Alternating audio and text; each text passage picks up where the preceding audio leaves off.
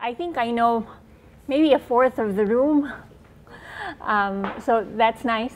And I don't know how you heard about this symposium, but Paul and I and the rest of the team actually has decided to come up with the symposium just because of the pulmonary conditions that are present in the community and the great number of patients we have who are yearning for further education and as well as interaction with other patients who have the same diseases as them. So thank you for coming. Typically, when I give lectures to healthy ages, I usually touch on asthma and COPD, but today I'm going to talk about pulmonary vascular disease. So the lungs have a blood supply, and on top of that, it's actually enmeshed in a very intricate network of blood vessels that's responsible for gas exchange. So how we exchange oxygen and carbon dioxide, that's predominantly dependent on our pulmonary vasculature. Okay. The heart and the lungs are intimately connected. And whenever the heart fails, the lungs will feel ill as well. And at the same time, whenever the heart fails, the lungs will feel short of breath and sick too. So the blood that our body uses up, and as you know, different parts of your body use up oxygen, muscles, the heart, the brain, etc. The used up blood actually goes into our blood vessels, so the big veins of the body. The inferior vena cava and the superior vena cava, those are the big veins that drain the lower half and most of the upper parts of the body and the head. That blood, which is already devoid of oxygen because the tissues have already used them, go into the right side of your heart, your right artery, and into the right ventricle. Then the blood actually goes into your pulmonary artery. And the pulmonary artery distributes the blood into the lungs, where blood that doesn't have oxygen get oxygen again, and where carbon dioxide actually goes out and you breathe out carbon dioxide eventually. And when the lungs are done with its job of trying to exchange oxygen and carbon dioxide, that oxygenated blood goes back into the pulmonary veins and into the left side of the heart. The left atrium, the left ventricle, and out into your aorta, where it goes out again into the system, where it supplies different parts of your body with oxygen. And then the same cycle happens again.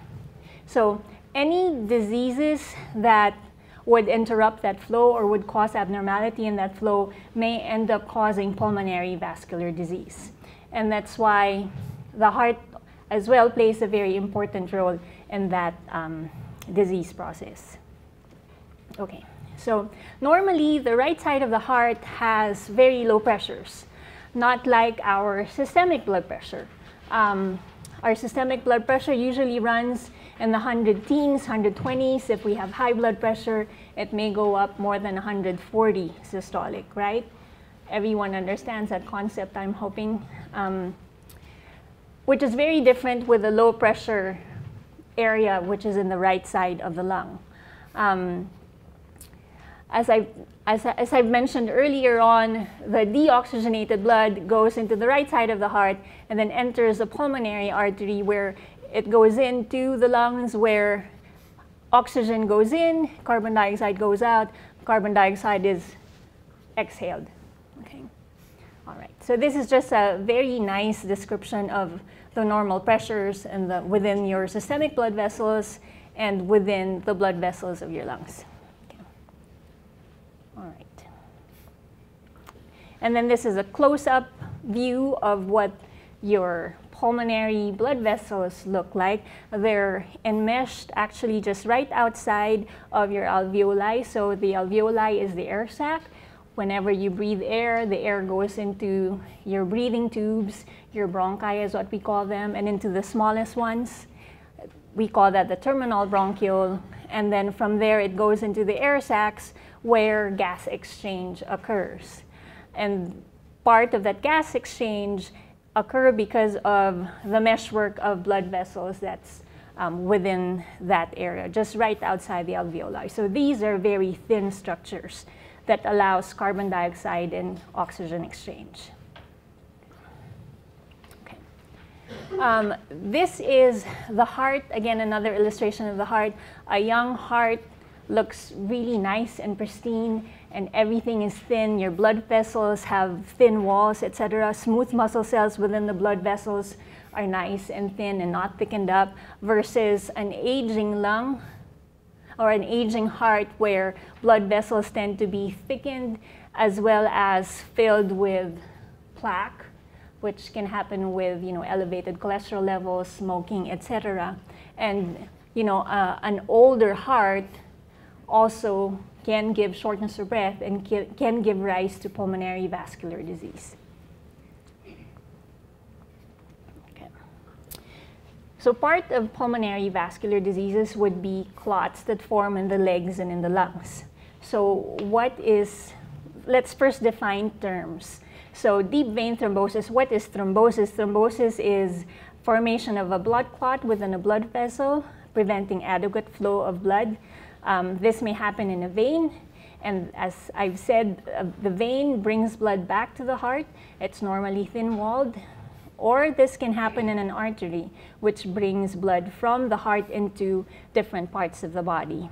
And the artery is typically thicker-walled and has higher pressures. So a clot can occur in a vein. That's when deep vein thrombosis occurs, so that's an example of a clot happening within a vein. And then for people who have had stroke, so that's usually a clot within the artery of the brain.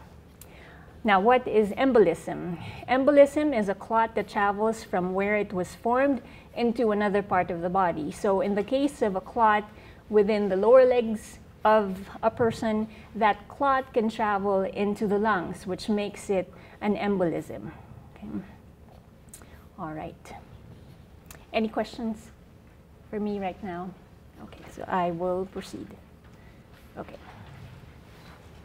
So we have superficial and deep veins of the legs. What really matters are the deep veins, just because of the fact that clot formation in the deep veins may actually go into your lungs. Some examples of the deep veins are your tibial, popliteal, femoral, iliac veins, and then the superficial veins are your saphenous, lesser, and greater veins. The superficial veins usually travel on its own and are not accompanied by big arteries. The larger, deeper veins usually have a corresponding artery to them. Okay.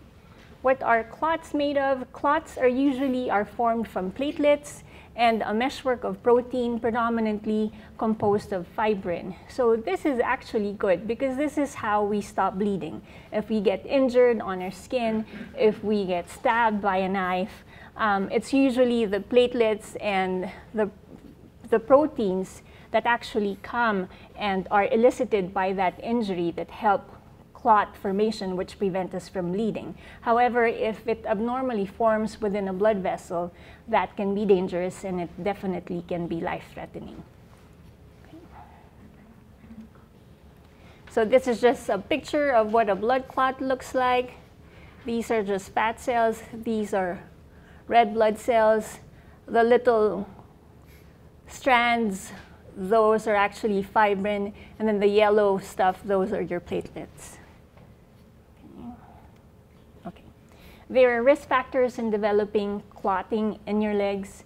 Of course, if you have an inherited blood clotting disorder, such as I'm sure people have heard of factor V Leiden deficiency, if you have been in bed rest or have been in the hospital for a long period of time that you haven't gotten the chance to walk around, or if you've been paralyzed, that's a definite risk. Those who are injured or have surgery. So for those of you guys who have had knee surgery, if you recall, if you remember, they typically would put you on blood thinners to make sure you don't develop clots.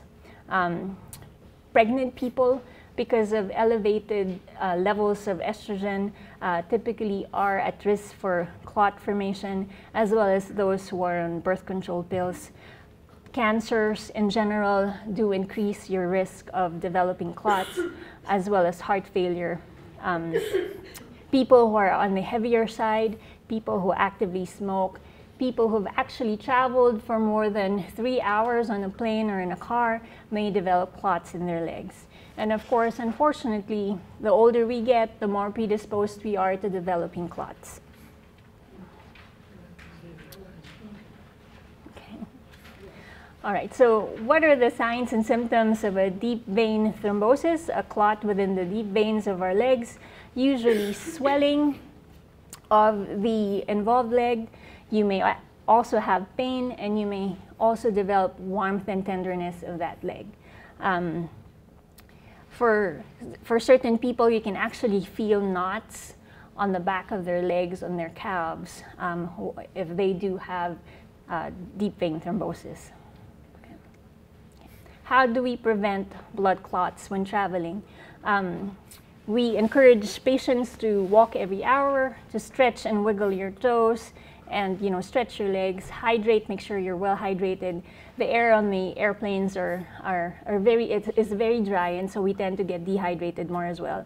Avoid alcohol and do not smoke. And then if you are at higher risk of developing blood clots, especially in a prolonged flight, you may want to ask your primary care provider or even your cancer doctor if you do have underlying cancer, whether or not you should be put on preventative medication for the blood clot, or if you have to just wear a compression stocking just to help prevent that.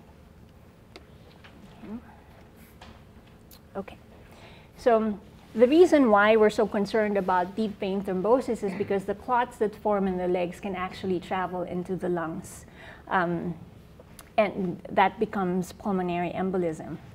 The signs of pulmonary embolism is very similar to general pulmonary condition, because shortness of breath is probably one of the more common symptoms of pulmonary embolism.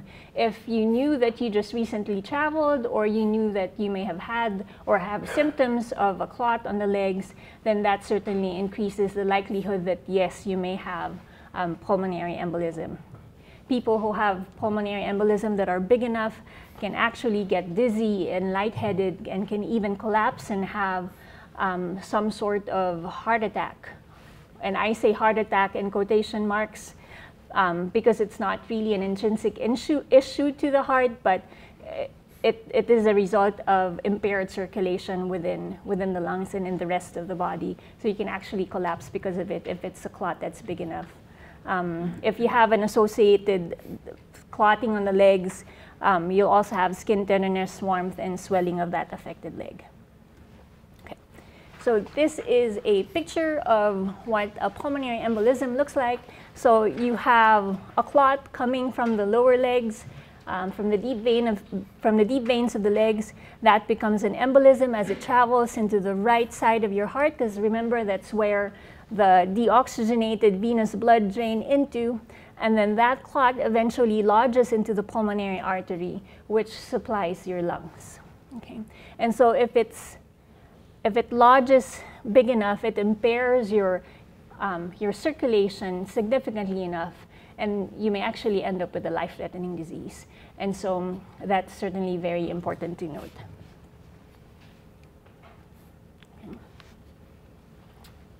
How do we treat a deep vein thrombosis, and how do we treat pulmonary embolism?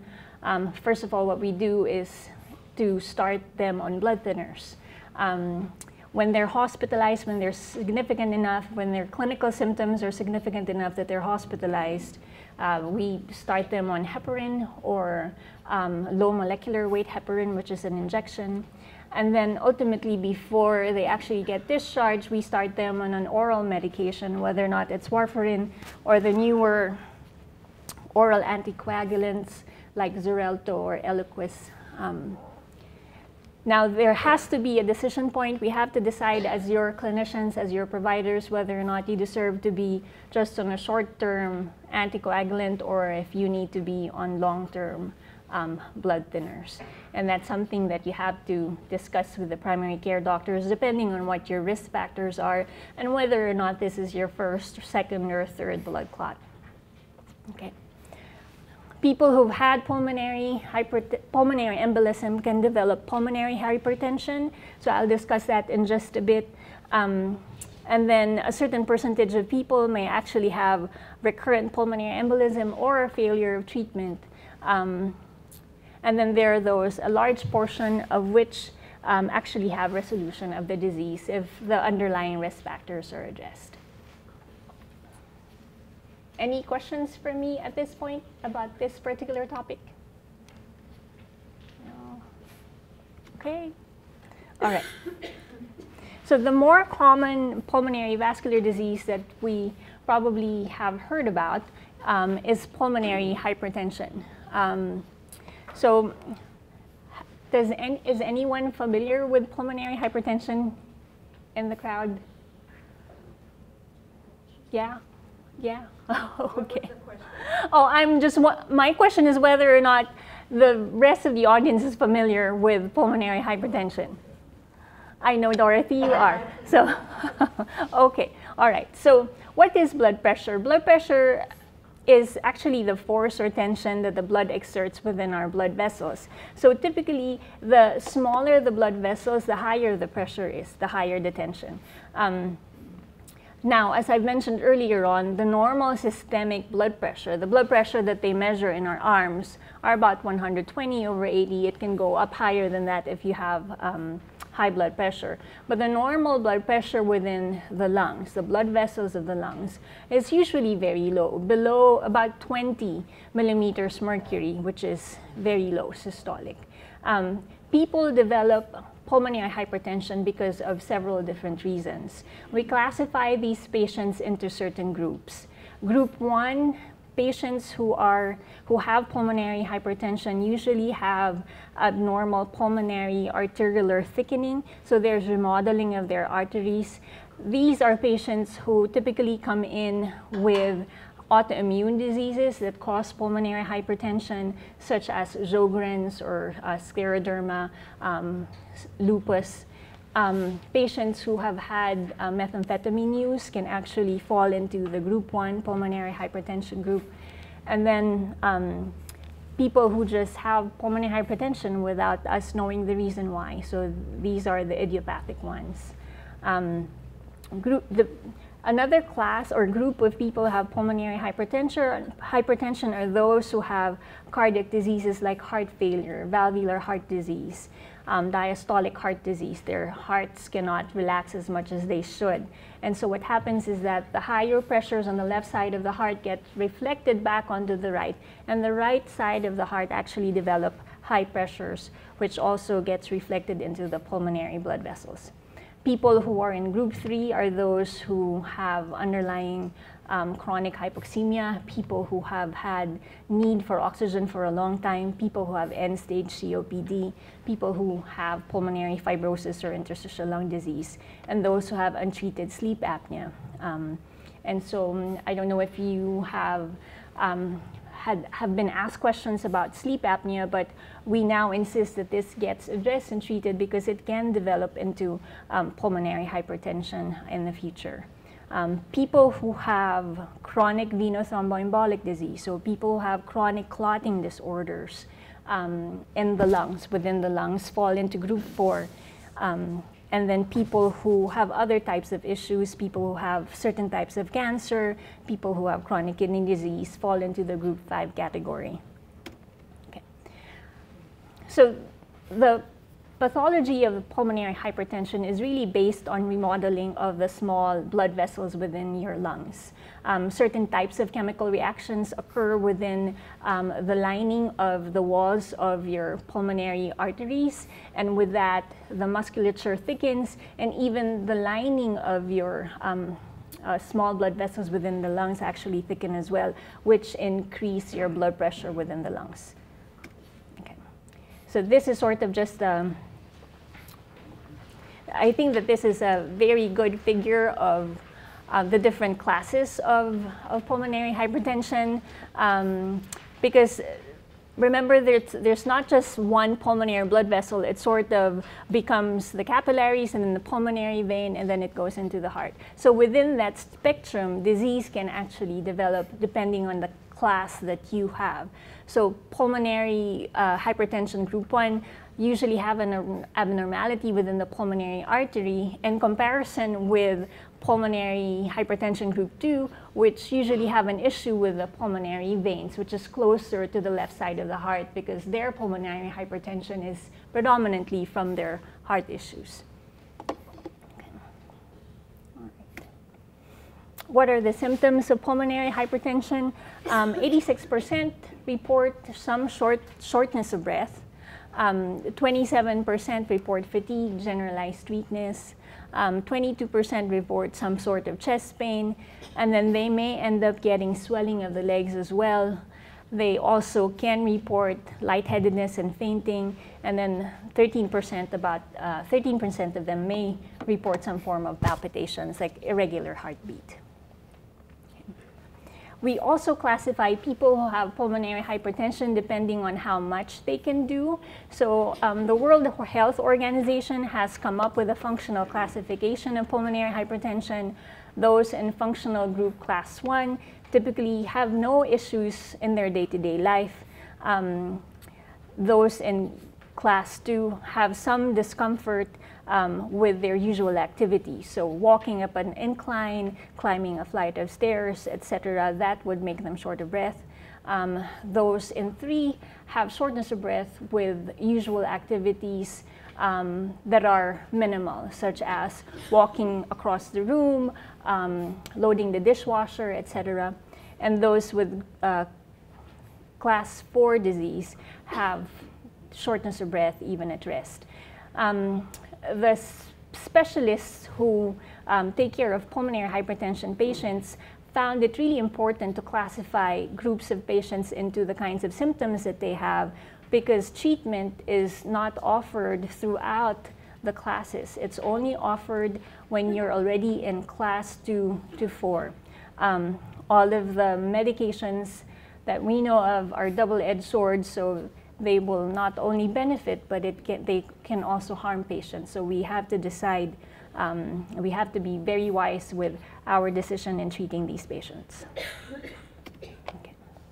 So how do we diagnose pulmonary hypertension?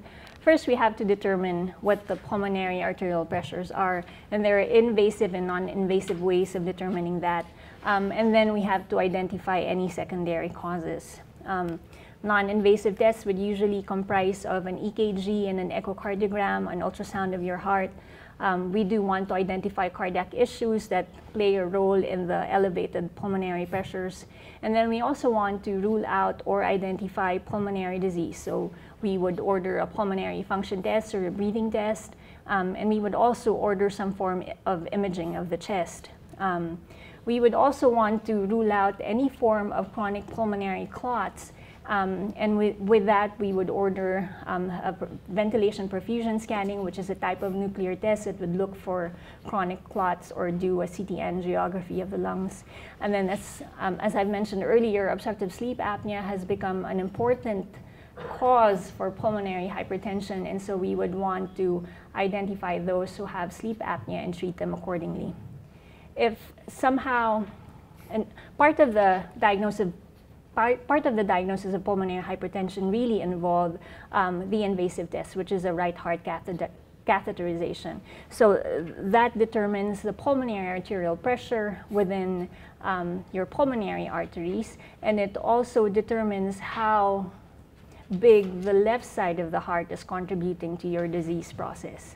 So this is an example of how a pulmonary catheter is inserted. We usually go, in our institution, we usually go into your internal jugular vein. We float a catheter into there that has a balloon on the tip. We let it float. We let it wedge onto the pulmonary artery, and then we get pressure. We get pressures within the pulmonary artery as well as in the right atrium and the right ventricle. And we interpret the results and determine whether or not you have pulmonary hypertension. All right.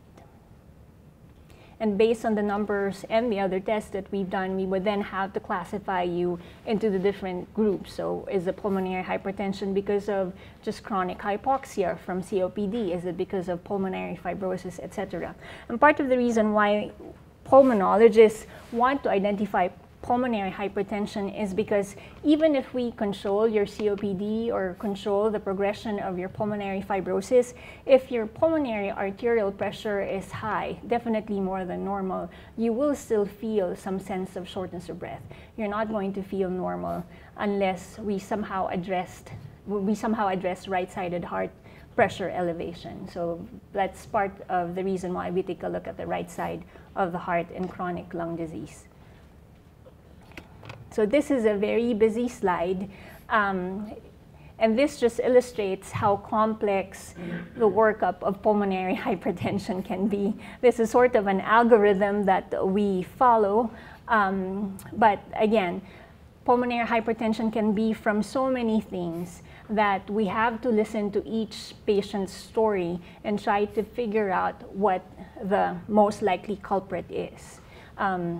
If it's a younger patient, if it's a 25-year-old woman who has symptoms of joint aches and pains, etc., then we would most likely try to rule out group 1 pulmonary hypertension, and we would have her do all of the testing required for that. If it's an older patient, if it's a 60-year-old man with heart failure, then a lot of the times it is because of the failing heart, and that's why they have pulmonary hypertension. Okay. So general principles of treatment, usually we have to address the secondary cause. So if their oxygen is low, we give them oxygen. If they have COPD, we try to treat the COPD. If somehow they have heart failure, we try to coordinate with their heart doctors to make sure that we address fluid retention and pulmonary edema. We address high blood pressure. We also would like for patients who have pulmonary hypertension to have some sort of medication to help decompress the right side of the heart. And a lot of the times those are diuretics or medications that would make you pee extra. Patients who have very high heart rates also do poorly, so we want them to have a well-regulated heart rate. And then for patients who we know have either chronic clotting disorders, especially chronic clotting within the pulmonary vasculature, those who have chronic pulmonary embolism, we'd want them to be maintained on anticoagulation or blood thinners. The last one would be physical exercise and conditioning. These patients actually do very well whenever we encourage them to actually exercise and participate in a formal exercise program. And these patients actually are helped by pulmonary rehabilitation as well. And we would refer to them too. There are certain types of medications that we give to patients who have pulmonary arterial hypertension. These are what we call pulmonary vasodilators. They usually relax the muscles within the arteries. They reduce the production of certain chemicals that promote vasoconstriction or thickening of the arteries within the lungs. But these medications are used primarily in group 1 pulmonary hypertension and group 4 pulmonary hypertension. Group 1 pulmonary hypertension, if you recall, are those patients who have pulmonary hypertension from either their autoimmune disease, those who have idiopathic, meaning we don't really know why, but their pressures are elevated. So theoretically, these are only a small group of people. Those who have group 4 pulmonary hypertension, those who have chronic clotting disorders in the lungs, actually may also benefit too from these pulmonary vasodilator agents, and also may benefit from surgery. So people who have group 4 pulmonary hypertension tend to have bigger clots lodged within the larger pulmonary arteries, and when we see that, we actually refer them to a surgeon, a thoracic surgeon, that can either suck out or open up the pulmonary artery and remove the pulmonary clot. Again, these are only for chronic thromboembolic diseases of the lungs, and not for acute pulmonary embolism. So this sort of gives a summary on what groups of patients actually have treatments that actually work. So they're predominantly for group 1 and for group 4. People who have pulmonary hypertension associated with lung disease due to low oxygen levels, or those who have heart issues, or those who have multifactorial medical issues such as chronic kidney disease, certain types of cancers, sarcoidosis, which is a kind of chronic inflammatory disorder. We don't really have specific treatments designed specifically for pulmonary hypertension that can occur within that subgroup of patients. And that's why the general principle of treatment would apply to them. Make sure the right side of the heart is decompressed. If they have leg swelling, address the leg swelling.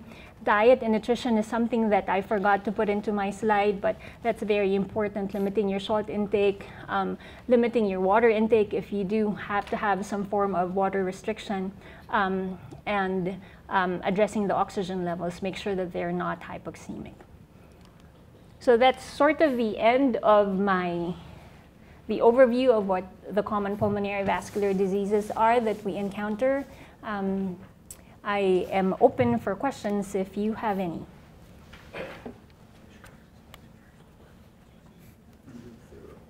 Yes, Paul. So is there any new medications that help with the different groups or classes of hypertension with the newer medications that are coming out of research? So there really are no new ones in the sense that we can use it across each class. The newer medications are for those who have group 1 or primary arterial pulmonary hypertension.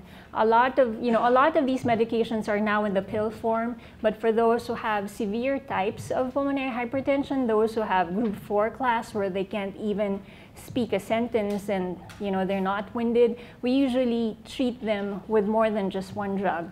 We usually do triple treatment with 2 oral agents and either an inhaled or IV, continuous IV medication to help enlarge the size of the pulmonary arteries.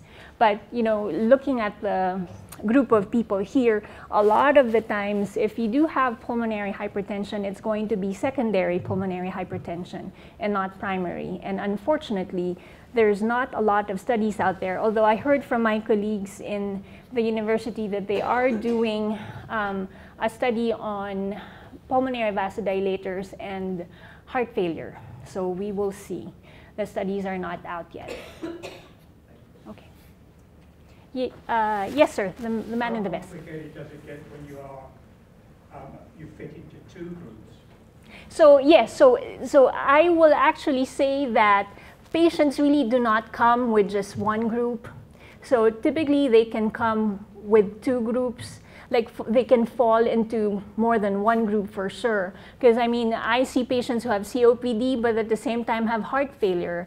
And so it's sort of good in that sense that they fall in a class where you really won't use any of the available pulmonary vasodilators, but unfortunately, the only thing that you can address are the secondary symptoms. The secondary issue is to address the secondary issue. So make sure that the COPD is controlled, make sure that heart failure symptoms are controlled.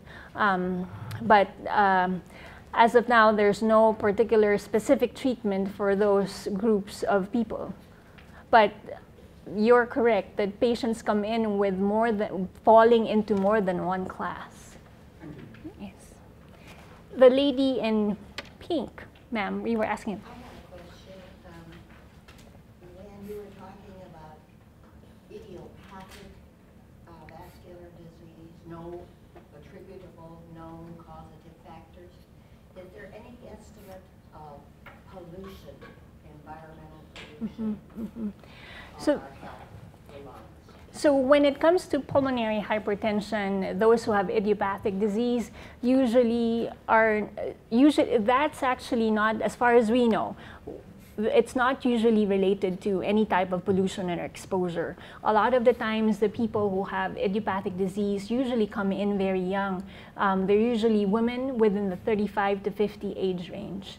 And a lot of the times we feel, the doctors and the scientists feel that this is mostly genetic, but we haven't really identified the genes that would promote that kind of disease. Did that answer your question? Okay. Anything else? Yes, ma'am. I have a question regarding sarcoidosis. Yes. How can it be that you can't breathe, you feel like you're suffocating, but yet your vital signs are normal? Okay, so that's a question about shortness of breath, essentially. So do realize that shortness of breath is different from low oxygen levels. You can be short of breath with having normal oxygen levels, but then you can have low oxygen levels but not feel short of breath. I have patients like that. The reason is that the sensation of shortness of breath is very complex. It does not just rely on your oxygen levels or your carbon dioxide levels. It can also be due to muscular weakness. It can be from a fast heart rate. It can be from diaphragms and chest walls not contracting or functioning very well. So it really is more, the sensation of shortness of breath is definitely more complex than having an abnormal vital sign. And patients who have sarcoid, if you want an example of sarcoidosis, a lot of the patients with sarcoid actually will have significant fatigue. And that's probably the most troublesome symptom in sarcoid because we really don't know how to address it. There's no pill for it, there's no medication for it. The only thing that we found that helps is actually moderate as tolerated exercise. And so, you know, part of the reason why we send people to pulmonary rehab and physical therapy is to help improve their strength and help improve that sensation of shortness of breath. So that question, you know, the question of, well, why are my vital signs normal? That's the common question we get asked in clinic. And unfortunately or fortunately, the body is a lot more complex than having one parameter go awry and you get shortness of breath. So how do you know whether do you call 911 or do you go to the ER or you just ride it out and hope you don't die? Well, it really depends, right? Because if you're actually dying, you're going to have other symptoms than shortness of breath. Your vital signs would definitely get affected. So the one thing you need to do is to actually slow down, drop whatever it is you're doing, sit down, catch your breath. If you have a pulse oximeter at home, use your pulse oximeter, see how low your oxygen levels go down to. If you don't feel any better after about 10 minutes of resting, then maybe it's time to go to the emergency room. Maybe it's more than just a sarcoid, maybe there's something else going on.